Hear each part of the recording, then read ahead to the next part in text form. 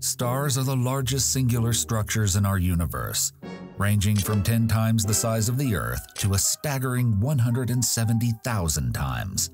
That's right, our Sun is small compared to most stars out there, which is also the reason why astronomers call it a yellow dwarf. Our Sun is roughly 5 billion years old, and we expect it to live for another 5 billion years, after which it grows over 200 times in size to become a red giant. It will only live on for a short 120 million years in this stage, before it sheds its outer layers and becomes a white dwarf inside of a planetary nebula. Now, you may wonder how we know these things and how things are different for other stars. Also, what about supernovae and black holes? Yes, we'll get there soon. But first, we'll have to discuss the way that stars are born. This happens inside of a molecular cloud, which is basically a large collection of space gas that slowly but surely starts coming together due to the gravity of each individual dust grain.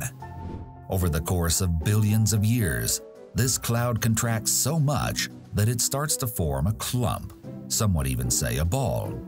This is where the entire future of the star is decided, because the weight of this clump will decide the size, lifetime, and even the way it dies. Everything comes down to its initial mass, and typically this is expressed in solar masses, because it's easier to remember that the Sun weighs one solar mass rather than 4.3 thousand billion pounds.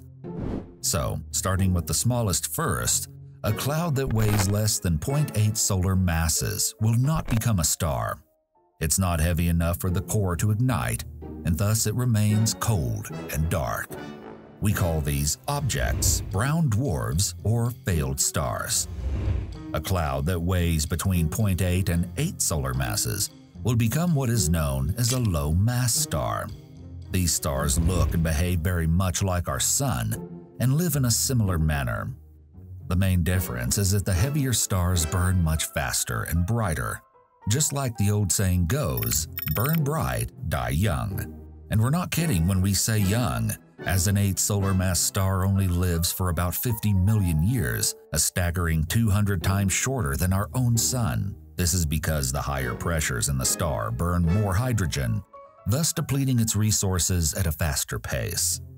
Then, once there's no more hydrogen to burn, the star expands into a red giant and starts burning helium in its core. This process doesn't create as much energy as burning hydrogen does, and also uses up the available fuel much faster. Once this happens, the core starts contracting under its own gravity, dragging along bits of unburnt helium and igniting it in small flashes. These flashes aren't enough to stop the core from contracting, but do blow away more and more of the star's outer layer. Eventually, all of it is blown away into what we call a planetary nebula, and the core becomes a neutron star. It can live on for billions of years in this state, slowly cooling down into a black dwarf. We call the cloud a planetary nebula because we used to think that this is how planets formed. Later, this turned out to be wrong, but the name stuck. The core is called a neutron star because all the elements inside of it were compressed so tightly that they fell apart into neutrons. This is one of the densest materials in the universe, with a teaspoon of it weighing a staggering 4 billion tons. Now, heavier stars are not much different at first, except that they start out shining blue light.